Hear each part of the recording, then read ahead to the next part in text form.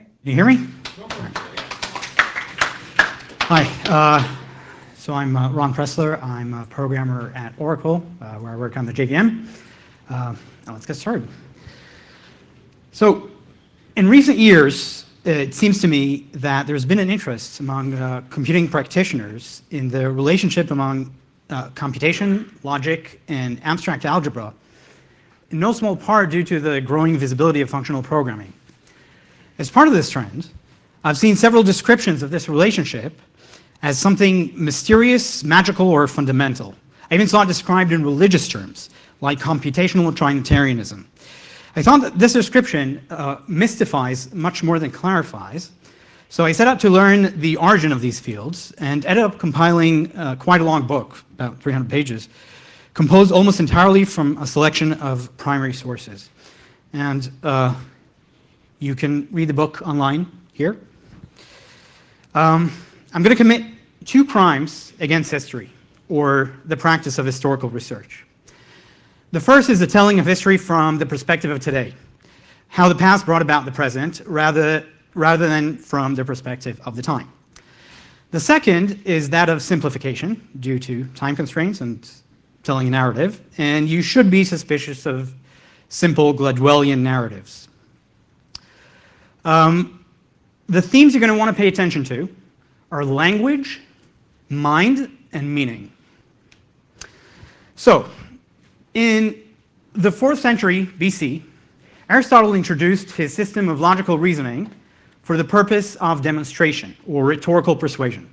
It contained only primitive propositions, negation, inclusion or implication, and quantification, basic quantification, kind of monadic logic today.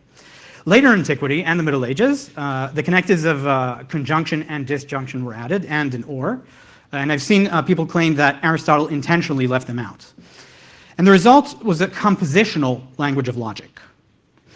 Aristotle's main contribution was the introduction of the logical form, hence the name formal logic. The form and the assumptions alone determine the truth. No use is made of intuition or any kind of reasoning that is not a manipulation of the syntactic form by a given set of rules, that the Greeks and the schoolmen of the Middle Ages called syllogisms.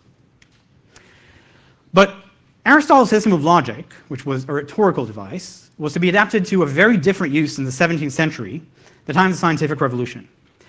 The relevant context and the direct inspiration for this new use is given by the English philosopher Thomas Hobbes, who wrote, "Nature is by the art of man imitated, that it can make an artificial animal, for seeing life is but a motion of limbs. Why may we not say that all automata, engines that move themselves by springs and wheels, and as doth a watch, have an artificial life? For what is the heart but a spring, and the nerves but so many strings, and the joints but so many wheels, giving motion to the whole body, such as was intended by the artificer." He also wrote, "By ratiocination," so reasoning, I mean computation. Now, to compute, this is the original, right? It's not translated, wrote in English. Now, to compute is either to collect the sum of many things that are added together, or to know what remains when one thing is taken out of another. Ratiocination, therefore, is the same with addition and subtraction. We must not therefore think that computation has placed only numbers, for magnitude, body, motion, time, degrees, equality, action, conception, proportion, speech, and names in which all the kinds of philosophy consist are capable of addition and subtraction. Hobbes' words had a profound influence on one of the main protagonists of this talk, the German polymath Gottfried Wilhelm Leibniz. The first step of Leibniz's argument is that the mind is an automaton and thinking is computation. Moreover, this computation is capable of mimicking precisely or discussing physical reality. Perhaps today we would say simulating. The second component to Leibniz's theory, and probably the most important one, is that language serves a central role in thought, and that often thinking is done mechanically by the mechanical manipulation of language terms. Our thoughts are for the most part what I call blind thoughts. I mean that they are empty of perception, sensibility, and consist in the wholly unaided use of symbols. Usually, words are in this respect like the symbols of arithmetic and algebra, we often reason in words with the object itself virtually absent from our mind. Language serves also for purposes other than communication, for it also enables man to reason to himself, both because words provide the means for remembering abstract thoughts, and also because symbols and blind thoughts are useful in reasoning, as it would take too long to lay everything out and always replace terms by definitions. So Leibniz reduced thought, or at least much of it, blind thought, which you said was much of thinking, to symbolic computation. Here, Leibniz contrasts calculation, employing a pen and paper, with meditation that can be done entirely in the mind, even by a cuffed prisoner, and involves the direct manipulation of concepts unmediated by symbols and symbolic language. We'll later see Turing's treatment of this same situation.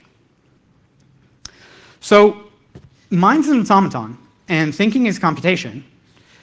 Language expresses and aids thought. Thinking through language is a manipulation of symbols.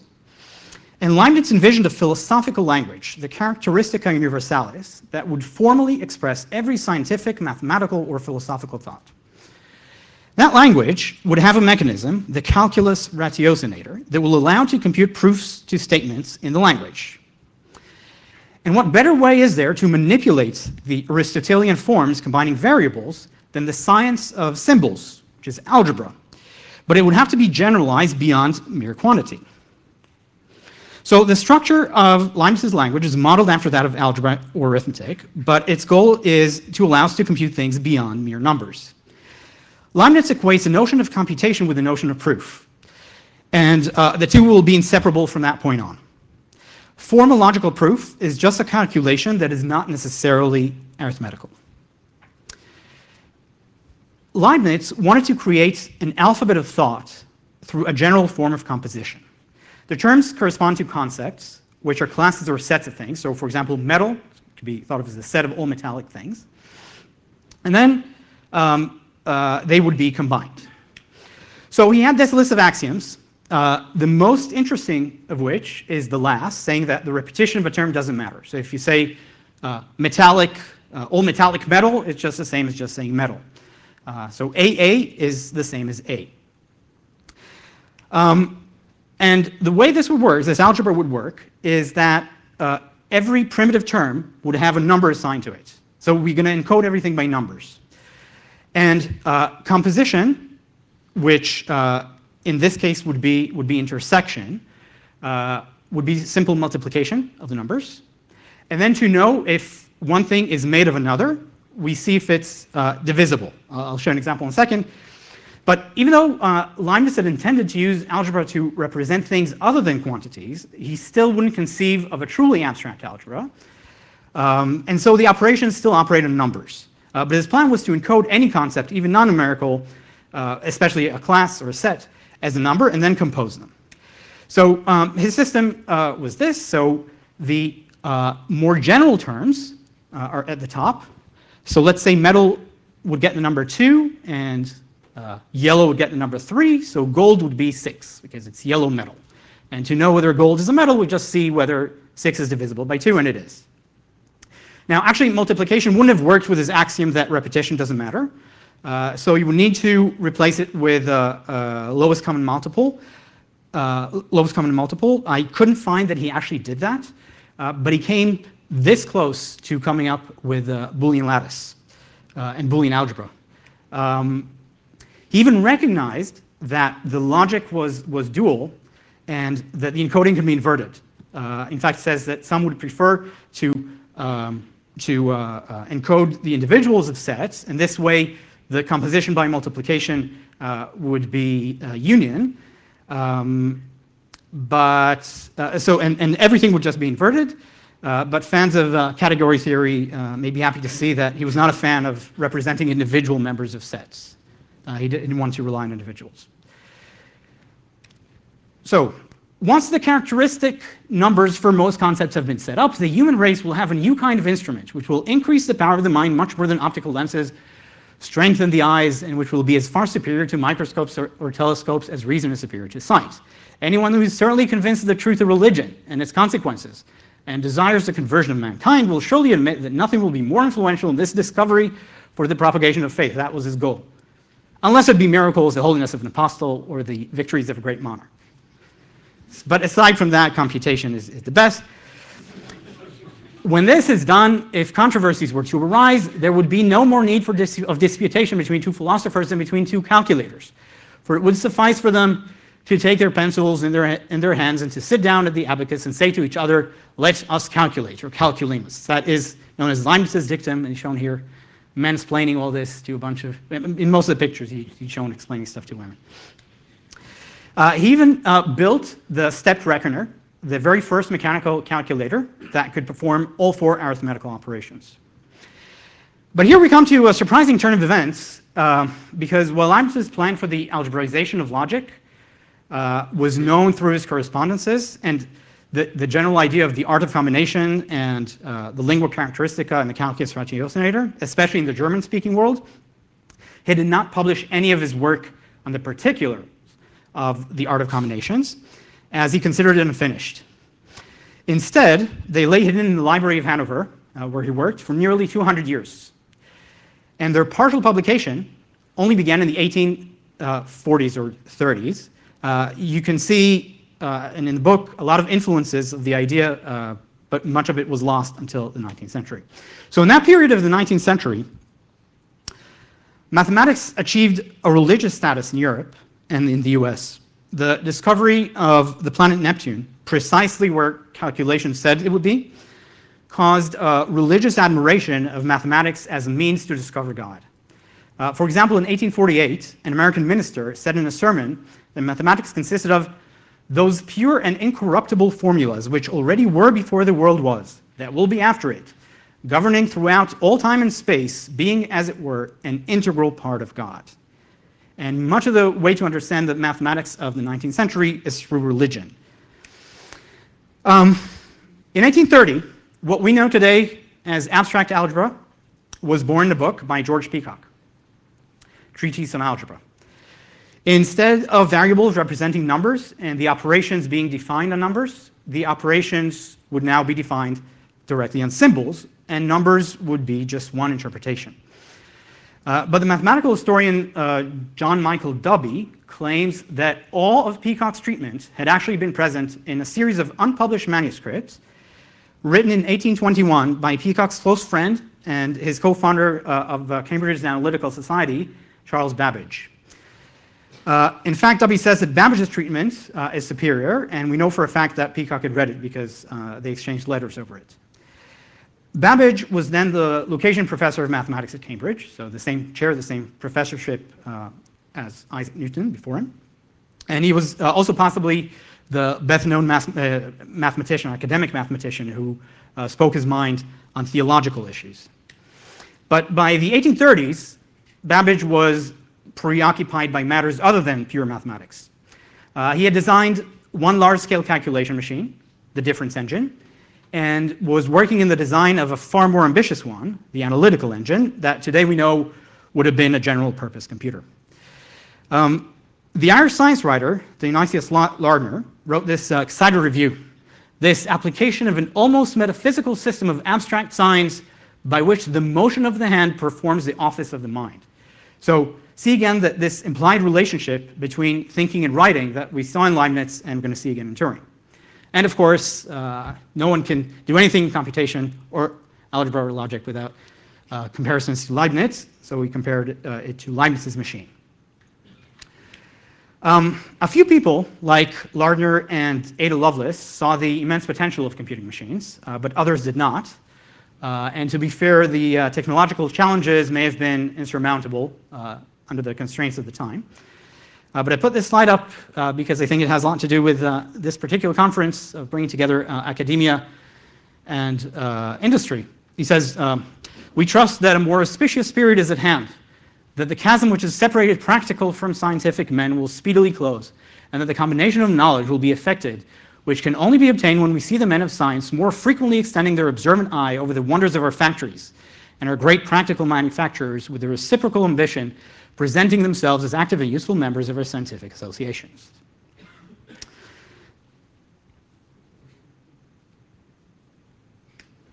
Babbage made some actually very deep observations about universal computations. For example, he realized that he would need some infinite resource, but to build a finite machine. So he said, it is this substitution of the infinity of time for the infinity of space, which I've made use of to limit the size of the engine, and yet to retain its unlimited power. But note that it lacks any rigorous analysis. It says, thus, it appears that the whole of the condition which enable a finite machine to make calculations of unlimited extent are fulfilled in the analytical engine. So he was right, but he wasn't able to present exactly why that is. Moreover, he tends to mix these profound observations with amusing trivialities that makes assessing his contribution difficult. So I soon arrived at a demonstration that every game of skill is susceptible of being played by an automaton, and he wanted to make a presentation to acquire funding. It occurred to me, then he chose tic-tac-toe. You can't play chess, but I guess he wanted to keep his size low. It occurred to me that if an automaton were made to play this game, it might be surrounded with such attractive circumstances that a very popular and profitable exhibition might be produced. I imagined that the machine might consist of the figures of two children playing against each other, accompanied by a lamb and a cock. That the child who won the game might clap his hands whilst the cock was crowing, after which that the child who was beaten might cry and wring his hands whilst the lamb began bleating. So this is in the same discussion of universal computation. But perhaps the biggest breakthrough in logic in the 19th century, and some like Bertrand Russell would say that one of the biggest breakthroughs in all time in mathematics, were two texts published by George Boole, a self-taught mathematician who wanted to become a minister, in 1847 and 1854.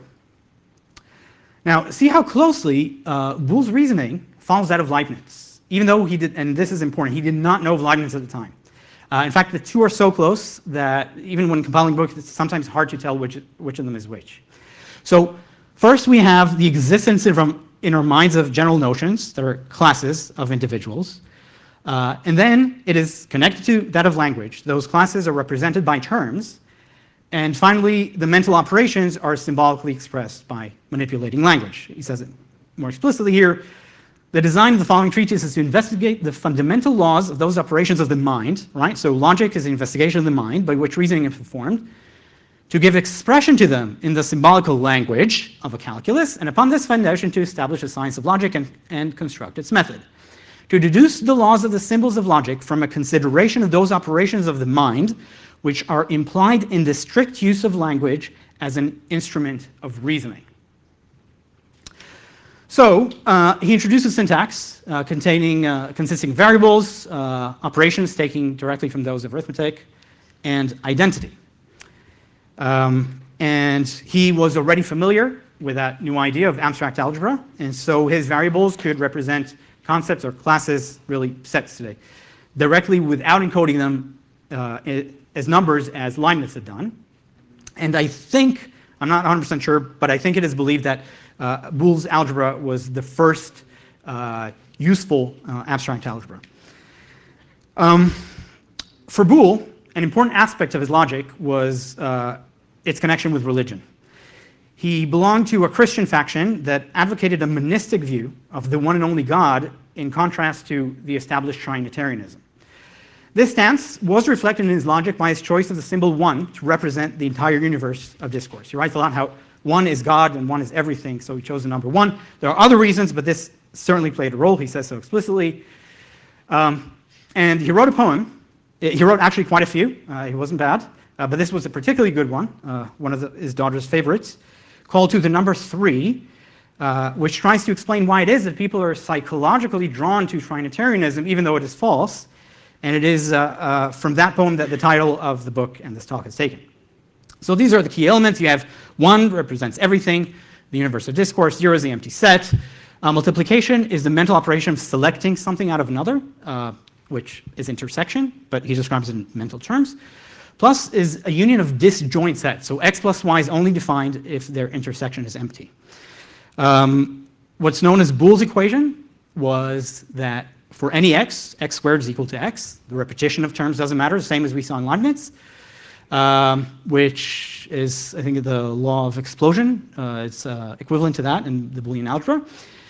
And this is how you'd write in Boolean algebra all x is y is equal to x. This is how you'd write some x is y, say xy is equal to v. For some reason, you didn't write xy is different from 0. Xy is equal to v, where it's understood that v is not 0. All right, so Boole's insistence on plus or disjunction being a partial operation defined only on disjoint classes was very controversial. He had very good reasons to do that because he wanted to make the algebra much more similar to the ordinary algebra on numbers. And there was a long debate with another logician, Stanley Jevons, about this, a debate that Boole ultimately lost. Also, Jevons used the infinity sign instead of 1 for the top element for everything. And so people got together and designed a more convenient algebra that was designed with disjunction as ordinary union, and where conjunction and disjunction were duals. And this image is from a seminal paper in abstract algebra by the American philosopher, pragmatist philosopher, and logician Charles Sanders Peirce, and it shows a duality.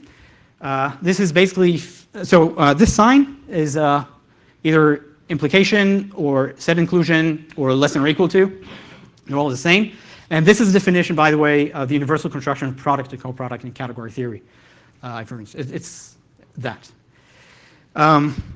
It was Peirce and a German logician by the name of Ernst Schrader that invented lattice theory from Boole's logic, showing that implication was actually an order relation, something that Leibniz may have recognized. And it was logicians like Boole, Peirce, and Schrader, Babbage was something a bit different, but who invented abstract algebra. And they modeled it to fit, after a series of tweaks, with the system of Aristotelian logic. It was designed to fit with Aristotelian logic, the logic of composition, and later was unified with other ideas from number theory, and so abstract algebra we have today really comes from logic and number theory. But a most fascinating aspect of that very seminal paper, that very paper on abstract algebra by Peirce, is how he explains how the algebraic rules arise. So he too, like Leibniz and Boole, ties it to the workings of the mind.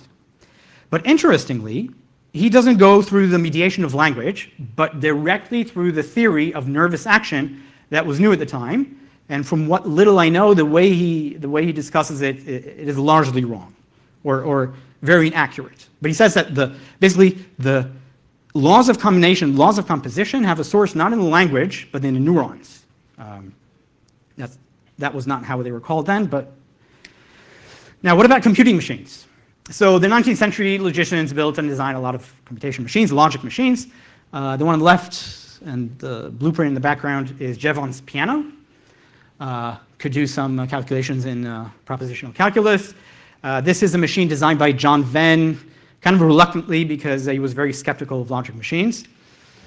There was even an electrical machine built in 1890 by Ellen Marquand, but it's suspected that it was Peirce who actually designed it.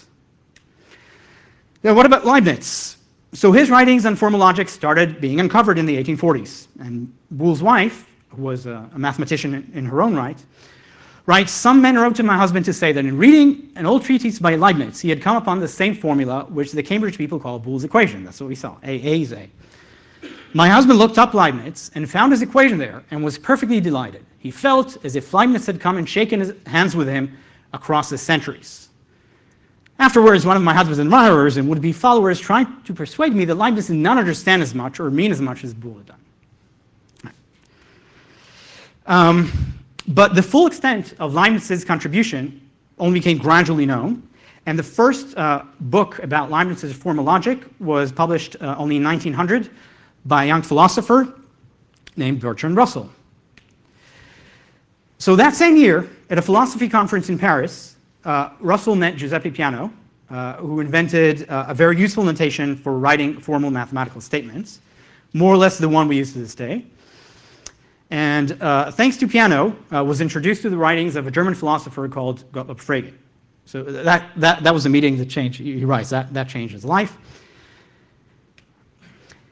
So Frege's Begriffsschrift, his ideography, which was his very first foray into formal logic, is considered by many to be the birth of modern formal logic. So, like Leibniz and Boole, note the centrality of language. His motivation: I found the inadequacy of language to be an obstacle. This is why he started on this. This deficiency led me to the idea of the present ideography. Frege saw himself as starting to fulfill Leibniz's vision of a characteristica universalis in calculus ratiocinator.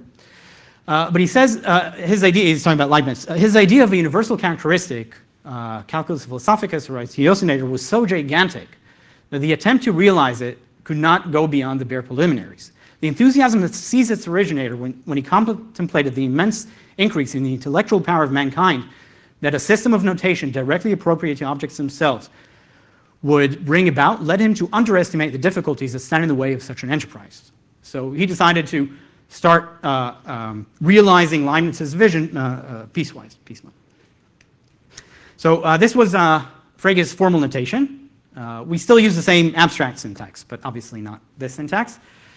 And it marked a sharp departure from the algebraic school begun with George Boole.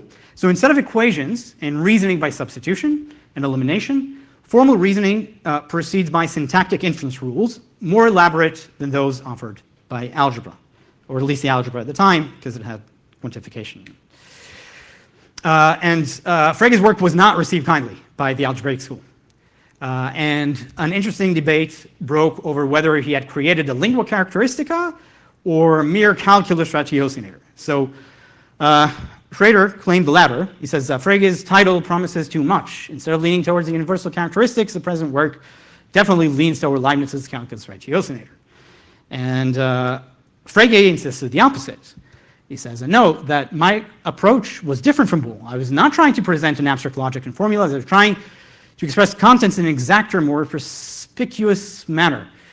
I was trying, in fact, to create a lingua characteristica in the Leibnizian sense, not a mere calculus ratiocinator. Now, Schrader said that Leibniz's logic is redundant because you can translate everything from Boolean algebra and back. So the two are equivalent. You have two different views. But to that, Frege said that, of course, they are. If the same subject matter can be presented in two systems of symbols, it follows automatically translation or transcription from one to the other is possible. So both Boolean algebra and Frege's formal logic were just dealing with the same subject matter of Aristotelian logic. They're both encoding. But that doesn't mean that his notation wasn't better.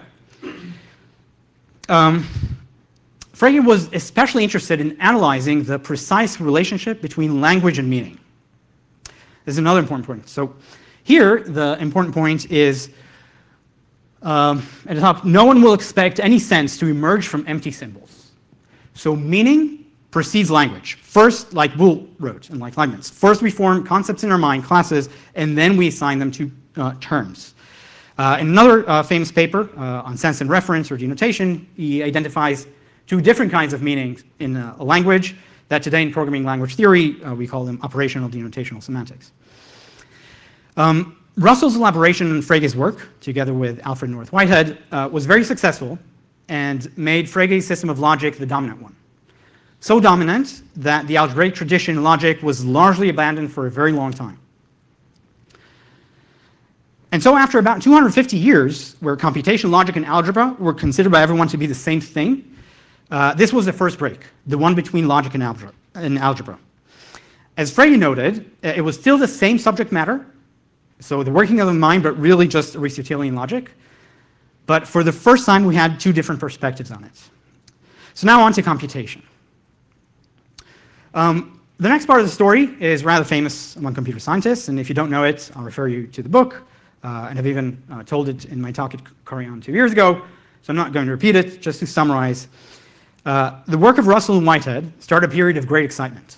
So much so that David Hilbert, the most prominent mathematician at the time, was struck with Leibnizian optimism and believed that all mathematics could be carried out by formal computation. And perhaps even more famously, that hope was crushed by Kurt Gödel, who in 1931 proved that in any formal system rich enough to describe mathematics, there are statements that can be neither proved nor disproved. And at that point, it became clear to everyone that the question of whether it was possible to mechanically classify formal mathematical statements to be either true, false, or after Gödel unanswerable would almost certainly be answered in the negative. So they knew they were going to get a negative answer, but a proof of that rested on a precise definition of what a mechanical process or an algorithm is. So that's what all logicians started working on, and that was a big question in the 1930s. Sorry, your slides don't seem to be changing? No, it's fine. Just listen to me. Yeah. All right, so in 1936, now it says, in 1936, Alonzo Church, a logician in Princeton, published a paper where he uses a formal system of his own invention and that of his students, the lambda calculus, to demonstrate how, if we were to define a mechanical calculation to be what's expressible in his language, then some questions are indeed beyond the decision power of such a system. The advantage of his language was that it took all the so before, when everyone talked about computation, they used the predicate calculus. So he took all the previous formal languages that were people used to discuss both logic and computation and greatly simplified them to something that is very basic and feels almost fundamental. That was his intent. That's what he writes. But there was a hole in his reasoning, and one that required him to make a circular argument, and he noted that, and in a footnote he wrote, "If this interpretation or some similar one is not allowed, it is difficult to see how the notion of an algorithm can be given any exact meaning at all." So he stumbled on some circularity, and then he says, well, if I can't do this, then no one can. And Gödel indeed did not find Church's definition satisfactory. The problem lies with the very reliance on a formal language with an arbitrary set of axioms as a definition of computation.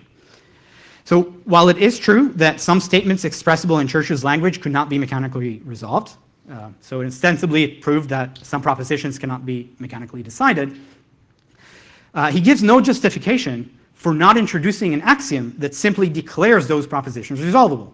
So for example, we could introduce a constant lambda term, it's called h, that axiomatically reduces to true or false given such decision problem, as long as the question does not contain h itself. So of course, even if we add this constant, then there are some questions that would be unanswerable this time that do contain h, and we can add another axiom, another constant axiomatically. But there is no justification for saying this is computation and adding that additional axiom is not. Like, what is the difference?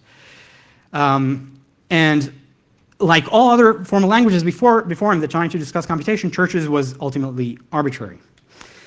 And we can try to explain why such a problem necessarily arose, given that Church was still operating in that same Leibnizian, Boolean, Phrygian notion of thought, where meaning precedes language, then we have computation.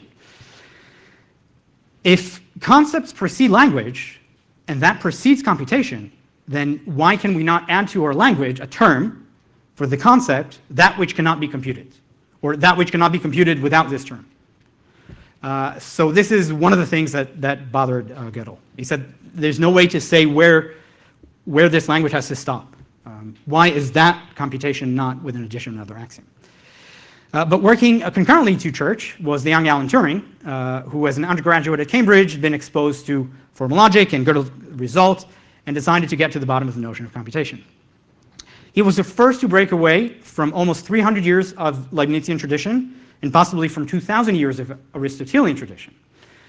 His friend and only student, Robin Gandy, wrote about him, "It is almost true to say that Turing succeeded in his analysis because he was not familiar with the work of others." He said he said he had an uncluttered mind. Turing pretty much turned that picture on its head. Computation is a primitive concept. And unlike Frege's claim that meaning cannot arise from empty symbols, meaning can and does arise from empty symbols. Computation and thought do not depend on a combinatory language that dates all the way back to Aristotle. The words language or formal system actually appear nowhere in Turing's paper, except when he explains how other formal systems are indeed mechanical in the literal sense, and famously he proves the equivalence of formal proofs. He uses the predicate calculus with computation. He shows that Turing machines are equivalent to proofs. In fact, he was even very careful not to use any logical axiom of any kind. It was beautifully intentional, and the familiar proof of the halting theorem that all of us, or many of us, have learned is actually due to Martin Davis, the one based on contradiction. And Turing quickly writes that the theorem is actually easy to prove by contradiction, but he's not going to do that because it's going to be unsatisfying, and he gives a different one that doesn't rely on any logical axiom, just on what can be called common sense. So you can read it while I'm speaking. Like Leibniz and Boole and Peirce and Frege, Turing wanted to analyze how we think. And like Leibniz, Turing gives a model where the computer, a person, has some states of mind as well as access to pen and paper. But Turing explains how the mind works without an appeal to language, like Leibniz or Boole, or to a specific and wrong or inaccurate biological process like Peirce. Instead, he appeals only to necessity based on common sense and a most abstract yet razor-sharp analysis of computation. Turing did not know about Babbage's work. He only learned about it in 1940, but his treatment of computation is rigorous, unlike Babbage's. And it's absolutely crucial to point out that Turing, unlike Church, does not merely introduce another model. He introduces all of them at once because he enumerates the primitive operations that a computation can do. Later, for the purpose of a mathematical proof, he settles on a particular model, his automatic machine that Church later named the Turing machine. But his construction of it is explicitly arbitrary, given those limitations of what can be done by a machine, and it is clear that it would work for any machine, not just for his particular machine. And this is Turing's analysis of meditation versus calculation. Unlike Leibniz, he shows that meditation can be reduced to computation very beautifully by noting that you can write down the state of mind on a note. And if you leave your work and come back and read the note, and if it has enough information, if not, you can add to it, meditation can be computation. Gödel called Turing's analysis a miracle, and more than just analyzing which operations can be carried out, he says that previously something could only define relative to a given language. For each individual language, clear, the one that's obtained is not the one looked for. But this is different. It is not necessary to distinguish orders. Those orders are what he said about adding. So you can have like lambda calculus without this h, with one h, with two h, etc. Because here, it cleanly escapes that circularity that plagued Church's proof.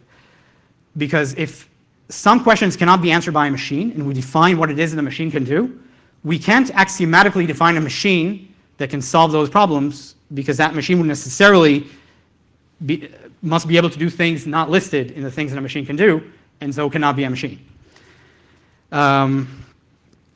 So Turing's analysis of computation was the second bifurcation in the study of thought, separating computation from logic by establishing it as the more primitive notion.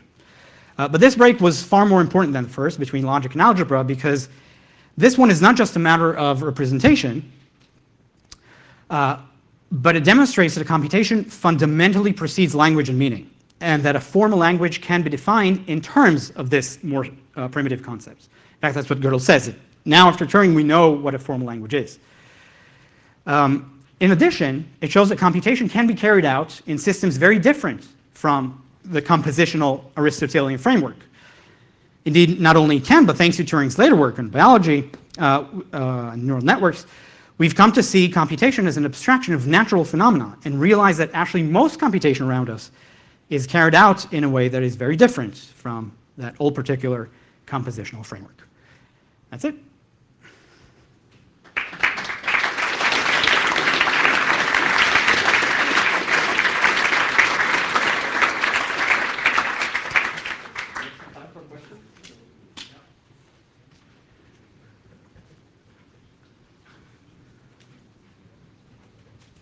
Yeah. Less of a question and more of a comment. This is really meaty. I'm really digging it. Have you considered different ways of presenting the material? It's in a book that you can read online. Yes, but as for the presentation? No, but maybe I should. Okay, that's kind of it. Thanks a lot, though.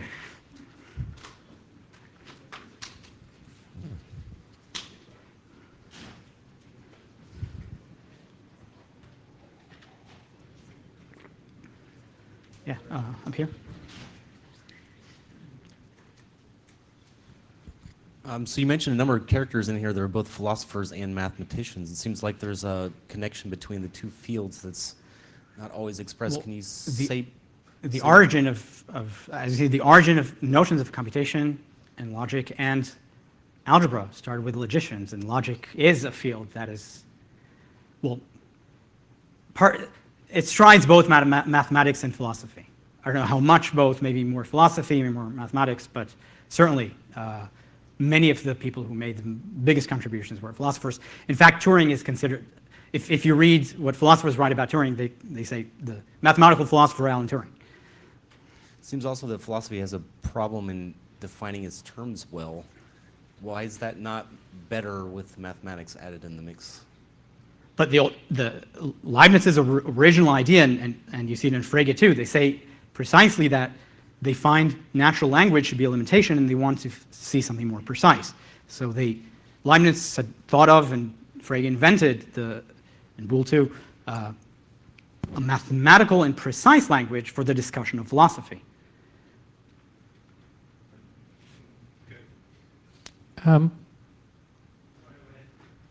So it's just in a conference designed to bridge academia and practice. So it might be worth remembering that apparently Babbage made major contributions to machine tooling during the development of his engines. I did not know that. It's very Yes. interesting. So 'Cause he Babbage used- made some contributions to tooling. Because he used tolerances that hadn't been used before, and he had to push his mechanics a lot further than was traditional. Thank you. There's a book on the development of the engines, the Babbage engines. Thank you.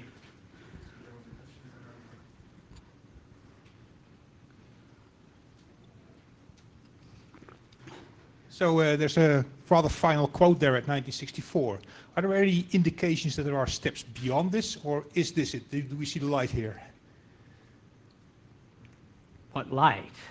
I don't think we've seen God. Like that's what Leibniz wanted, right? So well- it hasn't proved the existence of God. This final quote seems very final. You know, it's the adequate definition is there. Well, there are still many questions that we want to know about, formal systems and computation, and we have here, two different branches in theoretical computer science. But that's more about application, complexity, right? No, there's complexity theory that directly stems from Turing's work, and there's the theory B, let's call it programming language theory, that still studies the design of formal systems. That we now know what a formal system is. I mean, we know that formal is mechanical and can be performed by a machine. That we know. So we have the basics. Okay, So- it's the beginning. Yeah.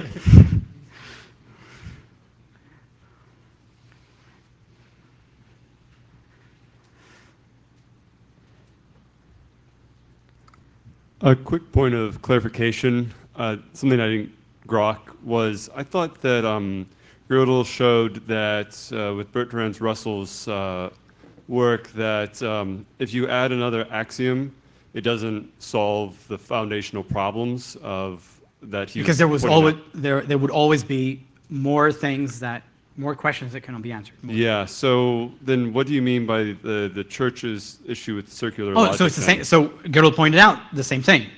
He said But Gödel said it first, yeah, and then about different matters. So Okay. actually, I one of the interesting things is I saw that one of the things I read by Robin Gandhi, a Turing student, wrote a beautiful paper, historical paper, "The Confluence of Ideas" in 1936.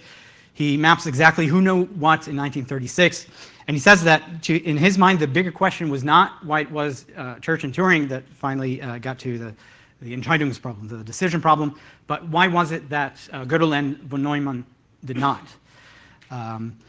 And he tries to explain why they didn't. But so it's a similar problem, that of diagonalization, that something cannot be achieved with this language, but then you can add something to it to fill that hole, but then there's another.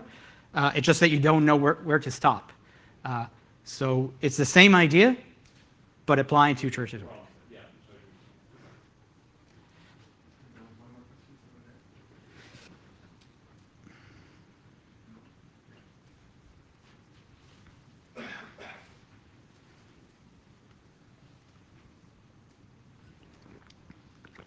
Hi. I just thought it was interesting. You sort of spoke of bifurcations here, but it seems to me that there are also sort of comings together in the modern era or after this point, particularly things along the lines of algebraic automata theory. I wonder if you feel that these bifurcations are unbridgeable gaps. It was just I was trying to tell an origin story.